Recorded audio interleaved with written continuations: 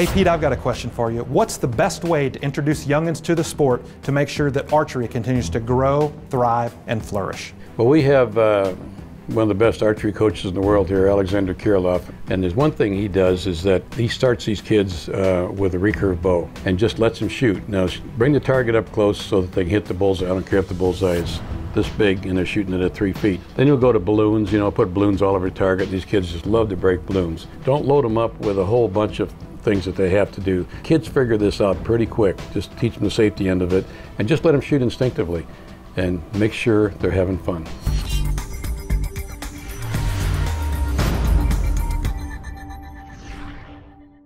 This segment of DoD TV is brought to you by MOTV, the exclusive digital home for all the DoD Outdoor Channel shows.